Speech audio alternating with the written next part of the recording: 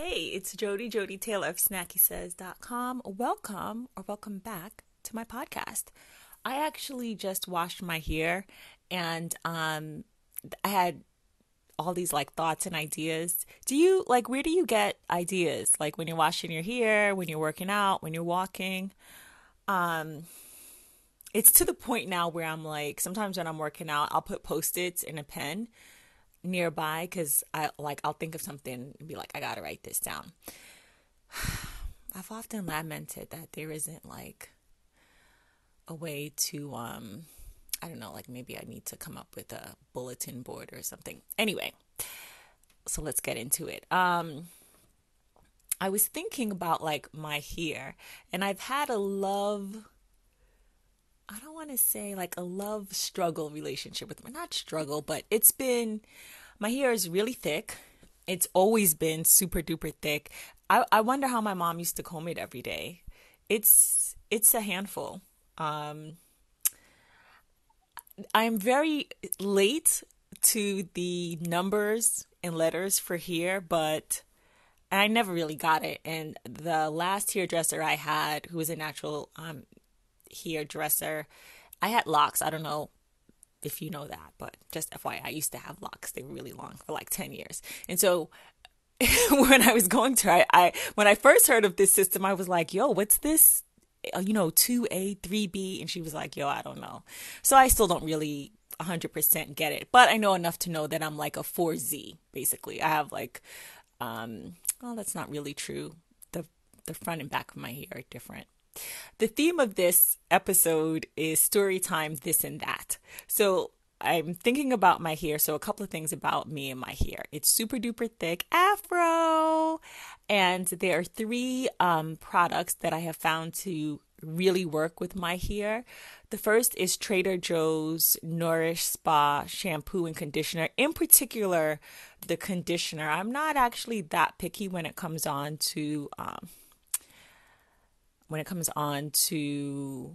shampoos. Like, am I going to go to a hotel and use the shampoo that's in the hotel bathroom? No. So I guess I do have some, I don't want to say standards, but I do have some shampoos that I absolutely won't use. But so I can and do use the Trader Joe's Nourish Spa shampoo. I've also used I just put in the recycling bin, but I don't love it, so I won't mention it. Let's move on. Trader Joe's Nourish Spa shampoo and conditioner, particularly the conditioner. And when I talk about conditioners, I'm going to mention maybe one other. Yes, one other. Basically, when I put it in my hair, it lays down. Like, that's how I know, like, oh, here's the conditioner. Fun fact about my hair. It is so thick that when it rains, it has to be all but a next level thunderstorm for my hair to get wet, like for me to even feel it on my scalp. It's really funny. It's like I have a homemade natural umbrella. Thanks, Mom and Dad. So that brings me to the next brand, Organic Grow. It's quite expensive. Well, I don't know. It depends on what your budget is, but it's the best. And they have like a test that you can do to see what's the porosity of your hair and the best product for you. My cousin put me onto them. I love them so much that I ordered them when I was living in Korea, and you can imagine that was it wasn't cheap because they are expensive products, and then I would have them shipped to Korea. Same thing with Trader Joe's. There's no Trader Joe's in Korea, but I was really blessed and fortunate that my family would send me care packages with Trader Joe's Nourish Spa conditioner, and I would stock up if I visited the States. The last product is La Roche-Posay.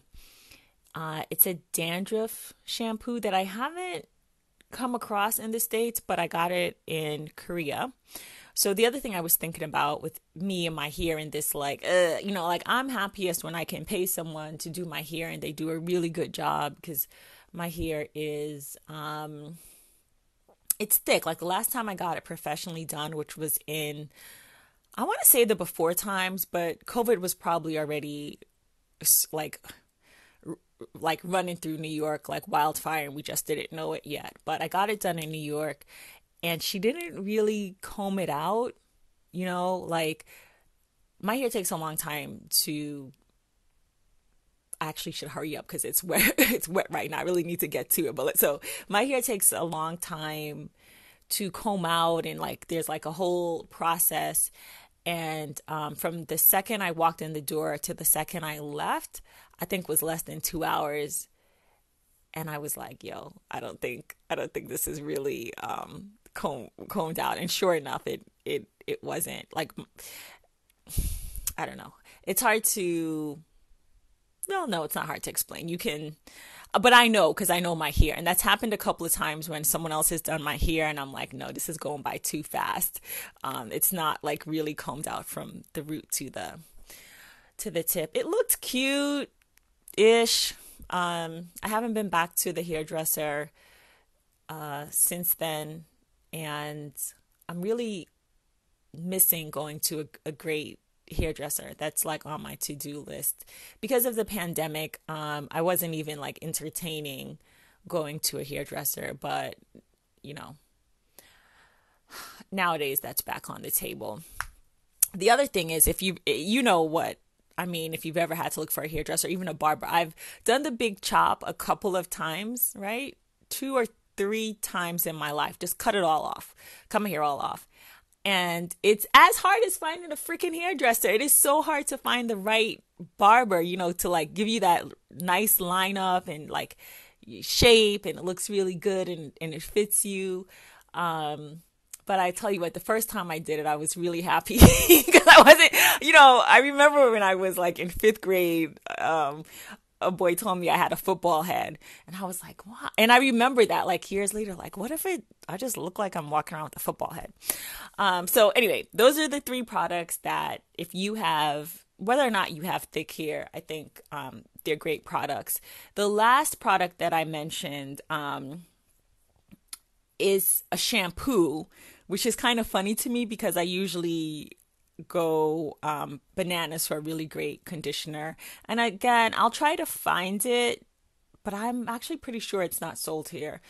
That's like a tricky thing that I found with Korea. There are brands that we have here in the States, that for some reason you can't, like we have the brand, but you can't get a certain product in the States, but you can find it all over Korea. It's really strange.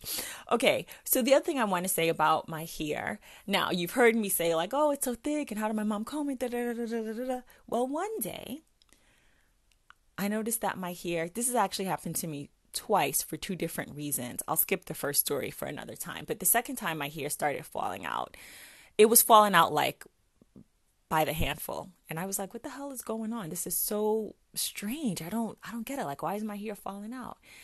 And I was happier than a pig in shit. So I could not figure it out. And I went to the doctor. Loved my dermatologist. I miss him.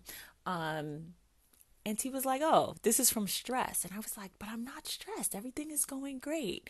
And I thought back to a podcast episode that I had randomly listened to one day after grocery shopping. I remember I was waiting. I remember exactly where I was. I was waiting for the bus. I hate taking the bus, but that's another story. I was waiting for the bus, and I was listening to this podcast episode. I'll see if I can find it. I am blanking. Mimi Ikonn, that's her name. She was on someone else's podcast, and she talked about being really happy and things going really well, and basically having not a meltdown, and it's been years since I listened to it, but she was really stressed out. She was like, I don't get it. Why am I stressed out?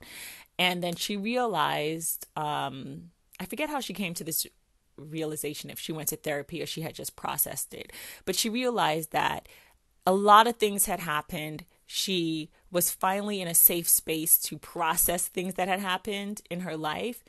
And she lost it. And in my case, and the example she gave, which I thought was a really good example, is that when kids have a tantrum, they're having a tantrum because they're in a safe space. You're not going to like throw yourself on the floor if you think you're going to, like, there are severe consequences, for example. So, I thought, oh, that's interesting. And I forgot about the episode until the moment when the doctor told me, like, oh, your hair's falling out because of stress. And I realized that in my life, in that moment, all of the boxes were checked. I had everything that I ever wanted, but no, not but, like, period. I really, like, check, check, check. Everything was like flowing, everything was great. But there were a lot of things that led up to that moment where everything was like checked off, and I just didn't have, I never made the time, I didn't have the space to really feel my feels. And anyway, so my hair started falling off, so it's falling out. So what's the point? I really was truly grateful for my hair. And so I just had a moment when I was washing my hair, like, oh my God, here we go again with this. And then I remembered, like, yo, at least it's not falling out. You know, you still have your hair, because it was terrifying. It was terrifying. You know, I didn't know if it was going to come back. Like in the front, it was going, it was gone. You know, I haven't had a perm. Black girl perm, black woman perm is like straight. If you are not, you might be thinking like your hair was like curly. No, I haven't had a perm in years and years and years and years and years and years.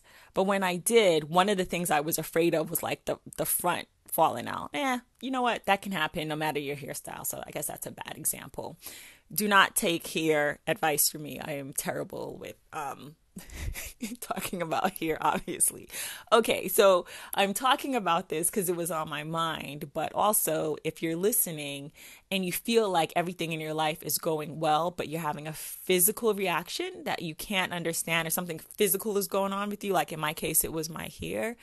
It might be because you are finally in a place where you have the time and space, and you have good people around you who are supportive, where you can have that meltdown or you can have that stress and really process it, you know?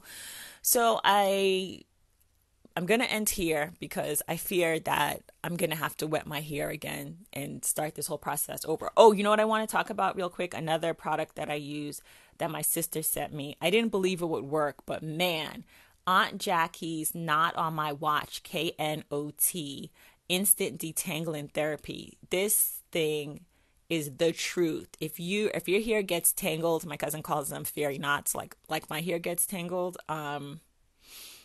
man, I wish they made, I'm going to actually look. This is only 16 fluid ounces, but I would do well with a gallon of this stuff, like for real, for real. I've tried a ton of products over the years, and I'm not mentioning one or two simply because, unfortunately, they're discontinued. So I can't recommend them because you can't get them. The La Roche-Posay I'm mentioning because I know that I have folks who listen that don't live in the States, and so it might be available where you live. Okay, I really better do my hair. Thank you for listening.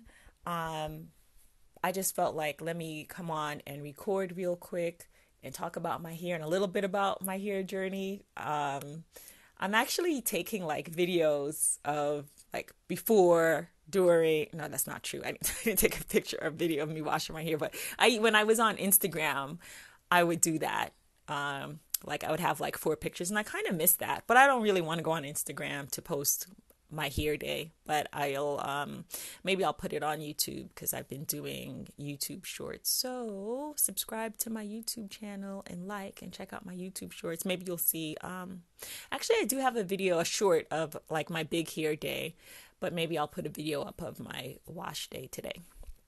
Okay.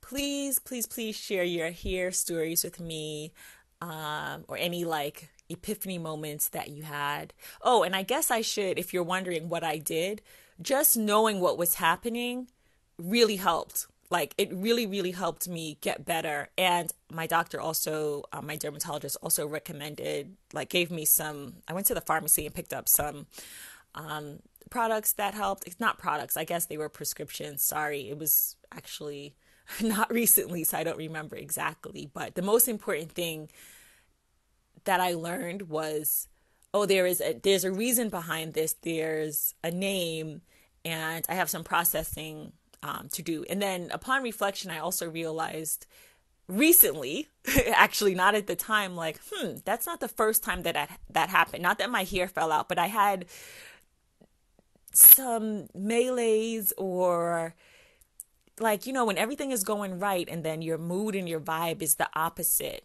That hasn't happened often in my life. It's only happened, I think, 3 times. And the last time I just shared, my hair fell out. But, it's like that book that I've never read that everyone keeps talking about, The Body Keeps the Score.